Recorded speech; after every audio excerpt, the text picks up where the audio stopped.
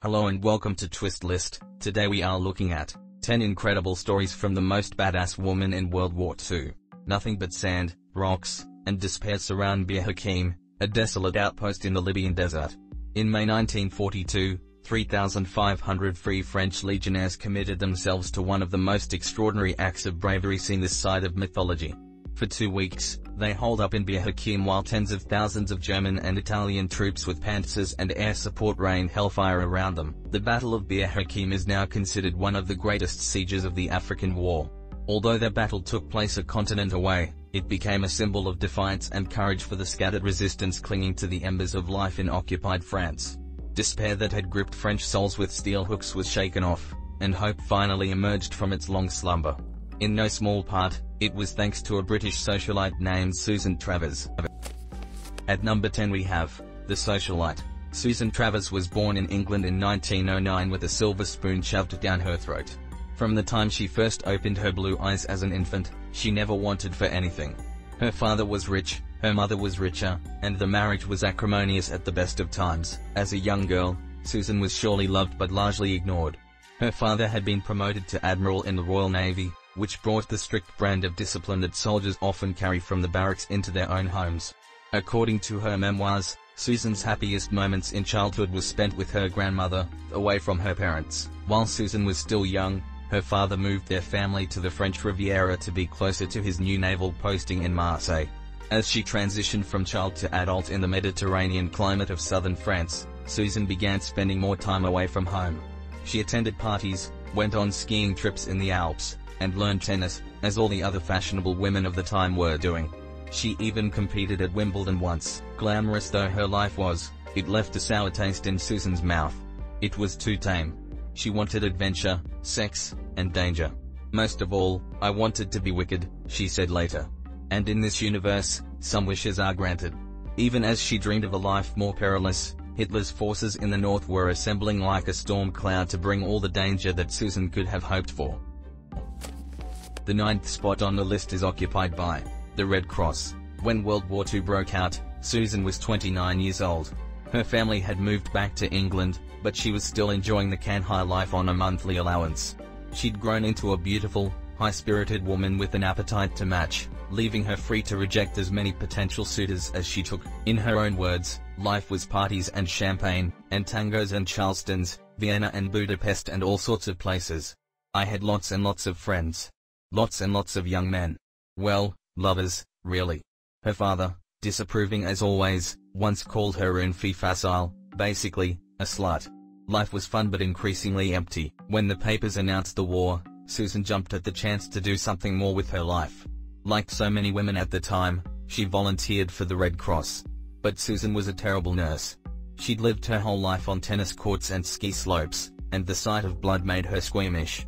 She switched to driving ambulances, an occupation that suited her freewheeling spirit much better. Susan soon found herself en route to Finland to ferry wounded soldiers off the battlefield.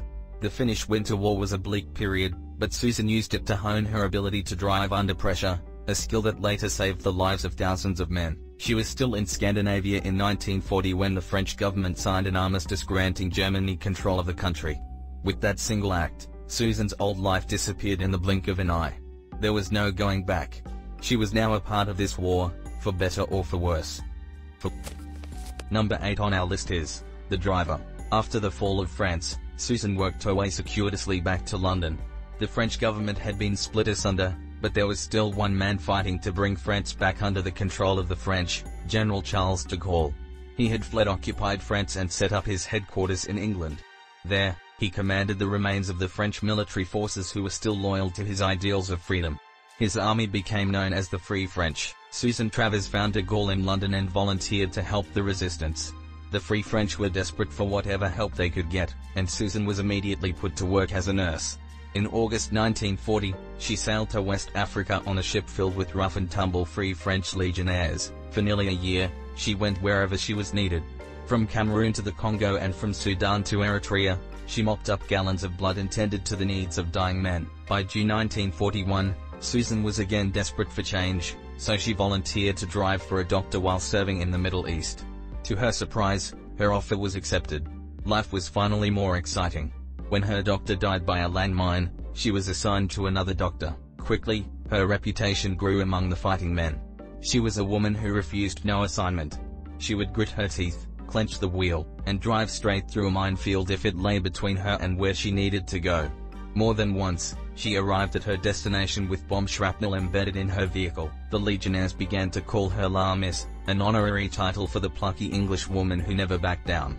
As Tricia McFarland would have said, Susan had ice running through her veins, she never lost her cool. Then, on June 17, 1941, a man got blown up in a fruit garden, forever changing Susan Travers' life. At number 7 we have The General. June 1941 found Susan Travers in Beirut, just another sandy, war-torn city in a long line that never seemed to end. On the Western Front, Britain was still shell-shocked by the devastation of the Blitzkrieg. In the east, Minsk was in ruins, and the German Wehrmacht was rolling deeper into Soviet territory. The war seemed interminable, the deaths endless. It's possible, though, that the brutality of war has provided as many lovers as it's taken. Susan certainly found that to be true. While in Beirut, General Marie-Pierre Koenig of the Free French lost his driver to a bomb. La Miss was the next obvious choice. By that time in the war, General Koenig was one of the most respected officers of the legionnaires, so he required an equally respected chauffeur. They took to each other immediately and soon became lovers. Since Koenig was married, they carried on their affair in secret. When Susan was bedridden in the hospital with jaundice, General Koenig brought flowers to her bedside and assured her that her job would be waiting for her when she got better. Even well after the war, when Susan was in her 90s, she remembered her time with the general more fondly than any other period in World War II, perhaps even in her whole life. But her cautiously built dreams of a life with General Koenig came crashing down at Bir Hakeim. Number 6 on the list is The Fort. Bir Hakeim was originally constructed in the 16th or 17th century during the reign of the Ottoman Empire. Built from rusty sandstone plucked from the surrounding desert, Bir Hakeim gives the appearance of having slowly risen from the landscape of its own accord, imbued with the begrudging sentience of an old and tired god. It's a guardian of sand and howling winds, the kind of outpost where men were stationed to disappear from the sanity of civilization. Italy had taken a turn at building up Bir Hakeim after gaining control of the territory in the aftermath of the Italo-Turkish War in 1912. But the desert is a lonely place to die, and the fortress was largely abandoned in the years to follow. As winter faded in early 1942, the Allies were in dire straits in northern Africa. They'd been caught by surprise by General Erwin Rommel in Benghazi, leading to an Allied retreat along the Libyan coast. Somehow, they'd managed to regroup and form a defensive line, known as the Gazala Line, between the coastal city of Gazala and Bir Hakeim, 80 kilometers, 50 miles, south of the coast. The line was marked by boxes, fortified outposts from which the Allies hoped to repel the German attack. Playing Red Rover with the Axis, the Allies hoped that wherever they were attacked, the line would hold. The 5th spot on the list is occupied by the Brigade. In the swell of preparation along the Gazala Line, General Koenig was ordered to Bir Hakeim. As his personal driver, Susan dutifully followed. Time was short, intel held that an attack on the line was imminent, and the Gazala Line at the time was no stronger than an idea. Worse, when Koenig and the Free French arrived at Bir Hakeim, they found that their predecessors hadn't finished the job of fortifying the outpost. With less than 4,000 men at his disposal, Koenig went to work. For the next 3 months, the Free French dug in. They surrounded the Bir Hakeim with an array of V-shaped minefields that pointed away from the central position. They dug hundreds of foxholes, trenches, and underground shelters. In less than 12 weeks, they turned the bare desert surrounding the crumbling fortress into a death trap. Travers helped wherever she could, ferrying workers and carting supplies around the work area. As the circle of death grew complete, however, the same question weighed on everyone's mind: would it be enough? Number 4 on the list is the Desert Fox. While the Frenchmen toiled under the unforgiving sun in the Libyan desert, a fox prowled just out of sight. General Erwin Rommel, newly appointed commander of the Afrika Korps, was marching east with 320 German tanks that were reinforced by another 240 Italian tanks. No stranger to African warfare, Rommel had been nicknamed the Desert Fox by journalists, and he carried the name proudly. Rommel had spent the preceding months gathering his strength, but he knew that the British were doing the same. He needed to attack fast and hard before the defensive line got any stronger if he was going to have any hope of eventually taking Egypt and the vital supply lines afforded by the Suez Canal. At the end of May 1942, Rommel approached Gazala with the full force of the 21st and 15th Panzer Divisions. All along the Gazala line, soldiers hunkered down for the fighting to come. Nobody knew where he was going to attack the line, but Rommel had no intention of playing a child's game. He marched straight to the center of the line and engaged the British troops before making a show of moving north, hoping to draw most of the defenders with him. It was all a trick. Under cover of nightfall, Rommel turned and led his army south. His plan was to flank the southern end of the Gazala line and move north behind the Allied defenses, cutting off the army's head by severing its supply lines. The only thing that stood in his way was the tiny, undermanned Bir Hakeim outpost. It was going to be easy. At the third place we have the siege. May 27, 1942, dawned hot and dry over Bir Hakeim. Colonel Koenig had ordered all the women at the fort to be evacuated days earlier, but Susan Travers had refused to leave, telling him, "Wherever you will go, I will go, too." As a result, she was the only woman in the fort when Rommel's first probing attacks landed. Besides her, there were 3,700 men left to defend Bir Hakeim. But the Desert Fox was attacking with 7 times that number. Rommel sent an armored Italian division to make the first attack on Bir Hakeim. At this point, he fully expected to burn through the fort in 15 minutes. To everyone's surprise, the Free French sent the Italian force running with their tails between their legs.